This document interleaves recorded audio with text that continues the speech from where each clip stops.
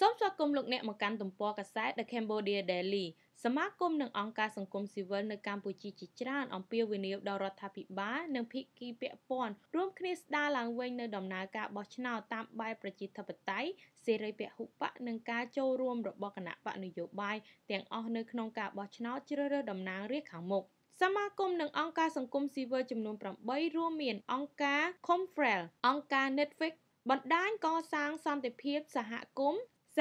មូលនិធិកែមលីនិងអង្គការសហគមន៍មួយចំនួនទៀតបានសម្ដែងការសោកស្ដាយចំពោះដំណើរការបោះឆ្នោតជ្រើសតាំងសមាជិកព្រឹទ្ធសភានីតិកាលទី4នោះថាជាការប្រកួតប្រជែងមិនឆ្លុះបញ្ចាំងពីឆន្ទៈរបស់ពលរដ្ឋហើយការបោះឆ្នោតនេះផ្ទុយពីកតិកាសញ្ញាអន្តរជាតិស្តីពីសិទ្ធិពលរដ្ឋនិងសិទ្ធិនយោបាយ ICCPR និងរដ្ឋធម្មនុញ្ញកម្ពុជា